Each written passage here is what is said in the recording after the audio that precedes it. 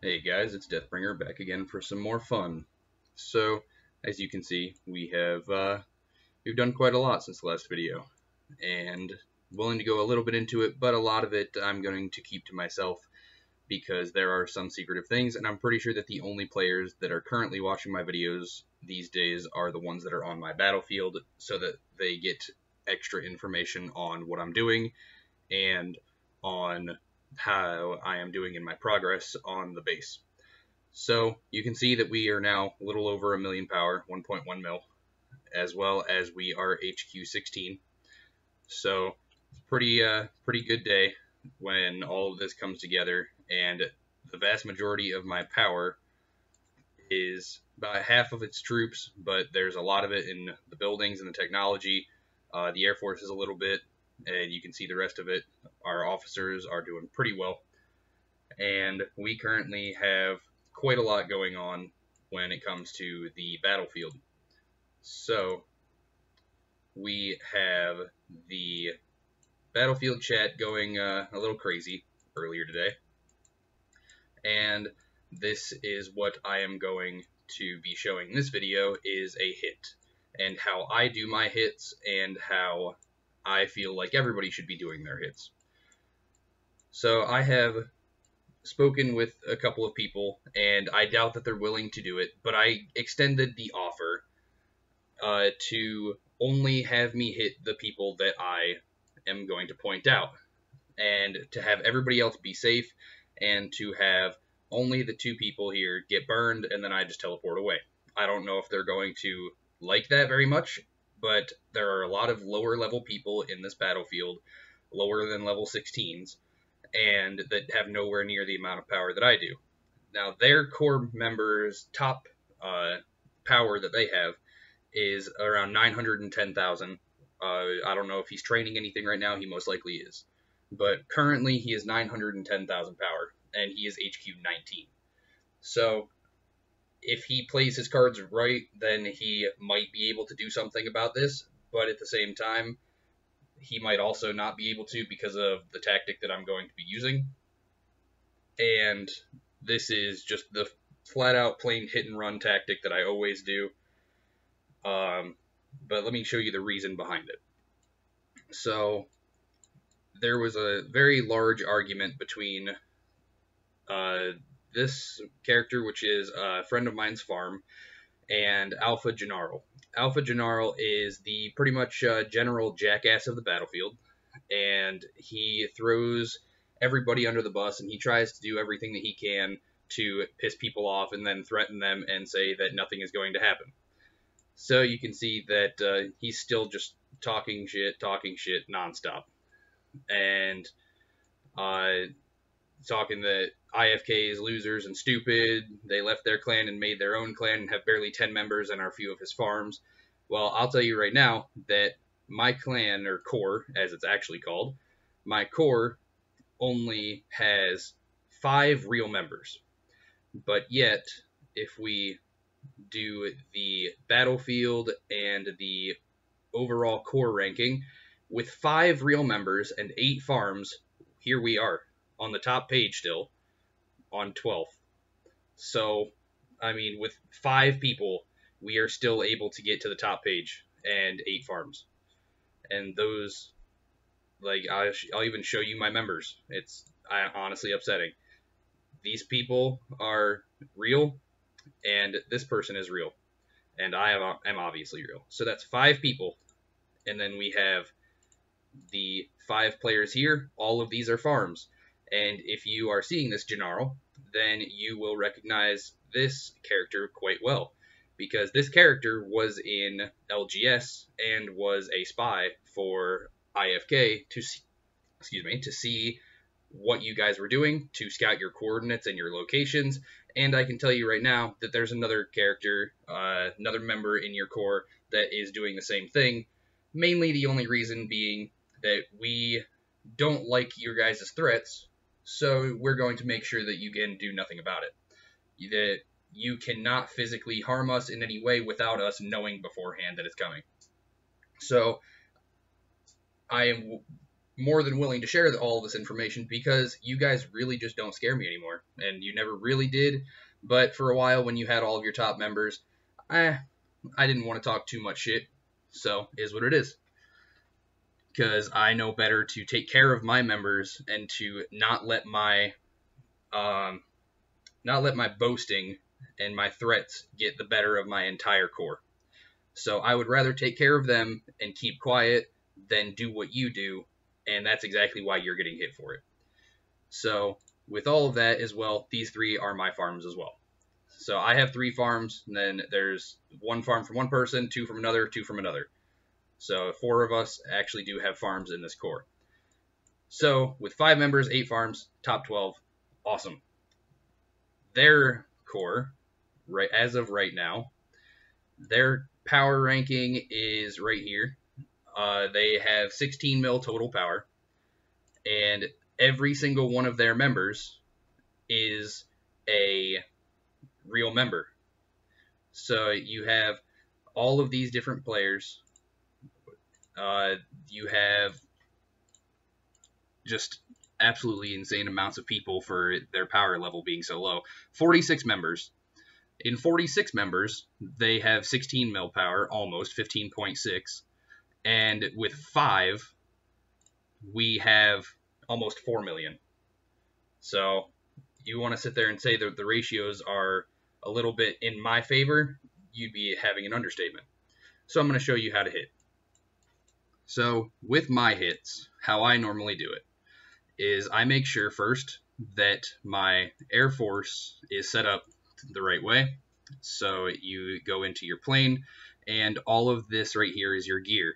I've been getting all of my gear for free, so it's not the best gear in the world, but every one of these except for maybe one of them, I think this one, yeah, this one's paint production. I don't have a replacement for that. This is increased copter attack, that's increased plastic production, increased vehicle attack, and increased commando attack.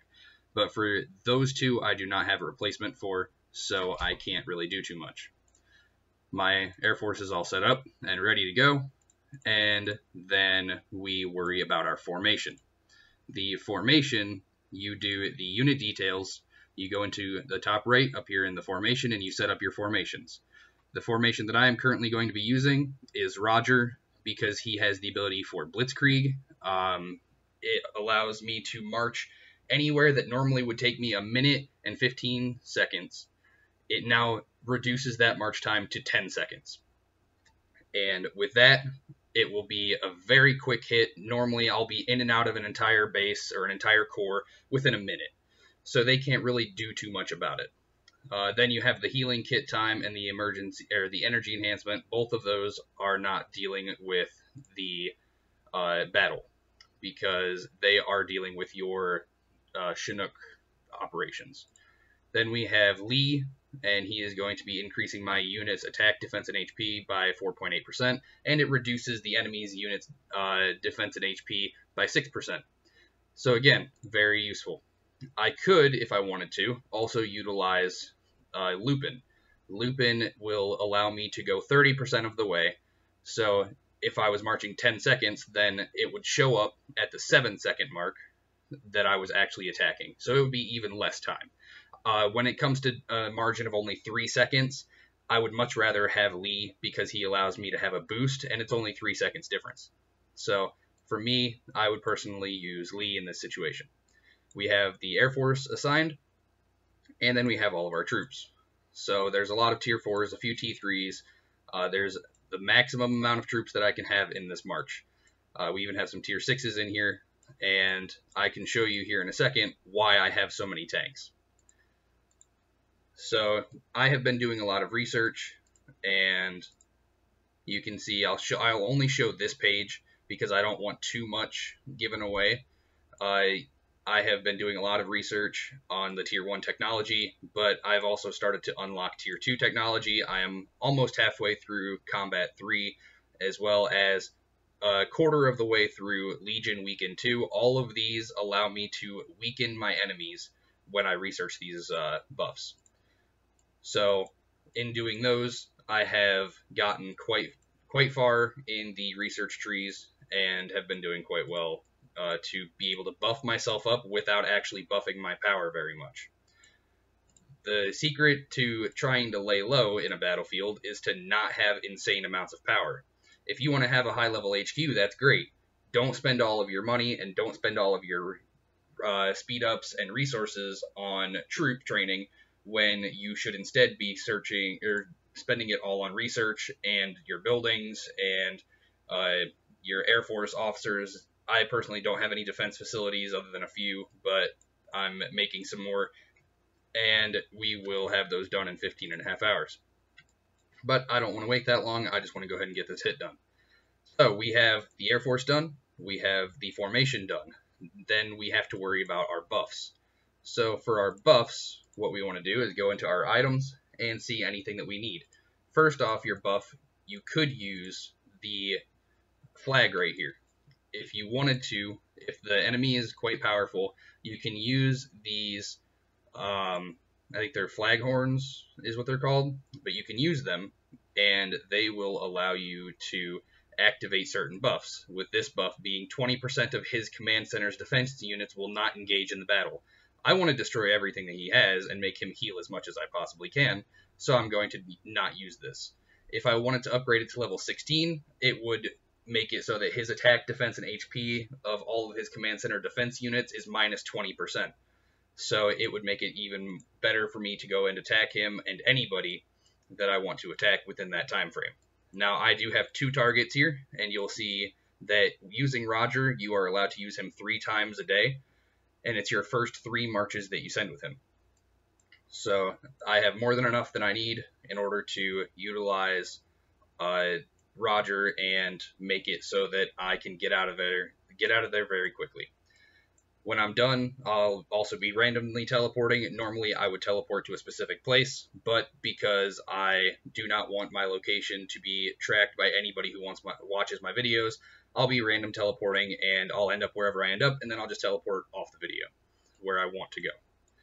So it'll be a little bit more expensive, but in order for me to do this safely, then that is what I'm going to have to do. We have Air Force, we have that, we have the rest of our buffs. So the rest of our buffs are going to be these right here. The 12-hour 20% attack and defense boosts.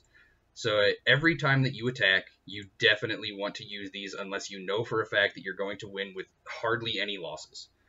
If you think that you're going to take more than 3,000 losses, even 2,500, anything that's low, then you will definitely want to put a attack and defense boost on, because you want to guarantee the fact that you have as many of your troops left over as you possibly can have.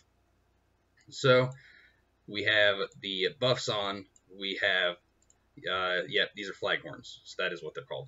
We have everything that we need to do the attacks with. So I have already randomly teleported, so I'm allowed to go outside of my HQ.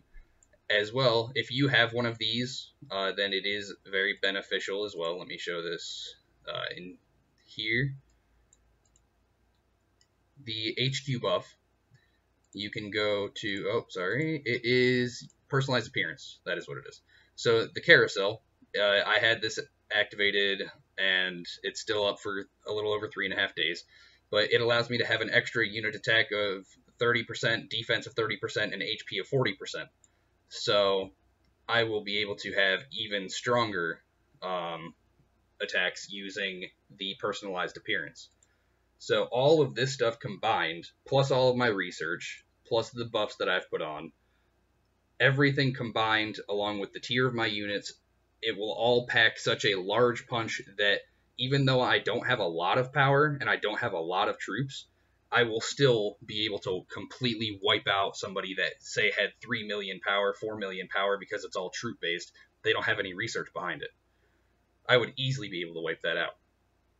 And a good example of that is if I was to go to, there's an event right now, this is where I love to practice. So if you guys want to get some good practice in, then this is where you go, is the Joint Military Exercises.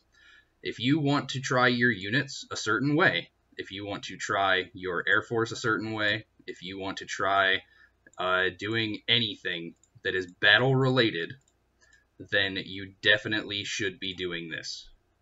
So you have all of your troops that you can get. You're allowed to do anything right here that you want to set up your officers. You're allowed to have the maximum amount. If you only wanted to use the amount that you are able to march with, you can. And then you are able to do all of the troops that you want as well. And this is all based upon the troops that are inside of your HQ when you start this. So that is my unit formation done. Then I go to enter. I currently have attacked these guys. And as you can see, there's already, I believe this is a level 20 HQ. I do not remember exactly. But I don't feel like waiting and refreshing, so I'll spend 20 gold. And we can see that there is a level 17. Let's see. Get more attempts by recharging. Let's see. Nope. Boost power, rapid development. 2. Get one more chance to turn cards. Well, I don't know if I will be able to do it, but you are able to attack these guys using your HQ actually right here. Remaining chances. I'll buy one just so I can show you. So say this one right here. It doesn't show his attack level, but he's HQ 15. What is this? HQ 26, and then these guys are 29s and 30s. 29, 29, and then a 30. So this is the only one, unless I do another, I'll try to do it for the video and see if I can get anybody good. So we have, and that is a maxed HQ. There's a level 30. Here we have a level 20 and another level 20. So let's just go ahead and pick one of these guys. I guess you. So what you do is you just hit attack, and your troops will instantly march there, and it will attack, and it will come back. Now, this is a level 20 HQ, mind you, and I'm only a level 16 HQ. So by me being shown that screen, I know that I've won. So I just won against a level 20 account, and it shows that I only would have lost in this scenario. He only had 31,000 units, and I had 96,000, but he would have lost all of his units, and I would have survived with 86,000. So I don't think that that was the greatest example. So let's see if I can hit this level 20 and see if he'll be any different. So we actually ended up losing that one. And against the level 20, not too surprised, he also had 151,000 units. I was able to only kill 7,700 of his because I'm guaranteeing you of his research. He also has really good commanders. He has a decent copter, Air Force, sorry, I was reading this. He has a decent amount of stuff that is quite high level and quite good. And as a level 16, I really shouldn't be expecting to win against a level 20 unless I know their power, I know a lot more about them. If I was to go and look up this person, I'm quite sure that they would have a lot of power and a lot of research, and they are able to more effectively win in that fight. So let's go ahead and get to the actual fighting. I'm sorry that I postponed it so long, but I wanted to make sure that I covered everything that I possibly can. So this is their HQ, their core area, and my targets are going to be this right here, as well as this right here. So what I plan on doing is something quite simple. I want to try to teleport as close as I can to one of these targets. So I don't believe that I'll be able to teleport right here. Nope. So I can't teleport anywhere over here. The closest that I could get is nowhere near this player. So then I have to try to come down to the other player that I'm trying to hit. Can I teleport here? I can.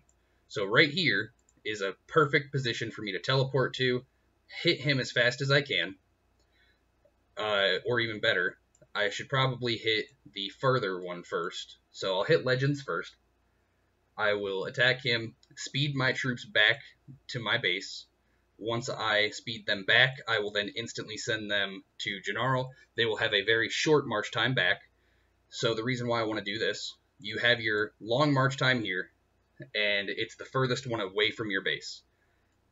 The enemy, if they were ready and prepared to face you, would be able to find your marching line coming back, go to your HQ, and they can time their attacks with their speed ups to hit your HQ as soon as the troops that you sent arrive back at your base. So you want to hit the further one first because they're not expecting the attack, and then you want to hit the closer one so that you have a lot less of a marching time, and then you're able to get your troops back to your command center as fast as you can and then teleport away or put a shield up. I will personally only be teleporting away. This is probably going to make a lot of these people pissed, but I really don't care because these two deserve to have their HQs burned for what they've been saying in the field. So I am ready to go. We have the formation set. We have everything ready. So first thing we do is our buffs are on. Am I sure I want to teleport? Here we go. So we have this HQ first. Go ahead and hit the first formation, deploy it, hit as fast as you can, which is going to be the 6 seconds. I'm going to speed it up just once, just so that I can do as good as I can and get it back home as fast as I possibly can. And get it down to about 16 seconds is fine. So I hit him. He is now shielded. He did not expect the hit. Now he is burning for it. So now, as soon as I see this part go away, I want to hit attack. Oh, and he's already shielded, so he knew that I was going to be here, and now I'm gone. And it is just that fast. As soon as you want to get the hits in, you do it. That is it. Now, as soon as his shield comes down, I will be ready to attack him again, and I'll be ready to burn him one time, because I have no desire to burn anybody more so than what they deserve. I definitely do not want to be a dictator on this battlefield. I just want to make it known that I am not going to put up with anybody hitting me or anybody talking crap about me, and I will definitely smack you if you want that to happen. Here is the battle report, because I'm sure that people will want to see it. 43,000 kills and 1,600 losses. So I would say that's a pretty great hit. You have 214,000 power loss, so he has to heal 32,000 troops, and he actually physically lost 11,000, and all I did was lose a measly 1,600. I hit and got a lot of resources. That's not what I was after, but it's always nice. You have his defense here. You can see that he has a little bit of his technology done, nowhere near the amount of stuff that I have, and that's why, right there, technology is an amazing resource that you can use to your advantage. You have your unit enhancements, so I was able to enhance my units 1%. I have no idea where that came from, but it's beneficial to me, and I like it. As well, the command bonus, I had my bonus attack and defense 16.2%. I have the counter to all of the unit types for my robot, 40%, and then I have all of these extra buffs, because that is the buffs that I put on beforehand, as well as the carousel. It was able to, the 20% for my attack and defense buffs, and then we had the extra 30% for both of these and 40% of the HP for the personalized HQ appearance. Then these other 2% were also from the HQ appearance. The extra damage taken, I believe that was something in my research. I don't actually know where that came from, but it's beneficial, and so I'm not going to question it. So you can see fairly easily that it's not too hard to have a very good amount of power just in your units because of the research without actually having a lot of units. So with all of this, I'm going to bid you guys adieu. I have some stuff that I need to go take care of in real life, and I just wanted to show that before anything else happened, before they started thinking that I was going to get soft on them, and if they wish to attack me again, then so be it, that's fine. I brought it upon myself. Just know that my core is ready for you, and we have already talked everything through. Every single one of my 5 members has agreed that you guys deserve to be put in your place, so I'll be looking for the hit on Gennaro whenever I get around to it, and whenever he doesn't have his shield on, because he's afraid.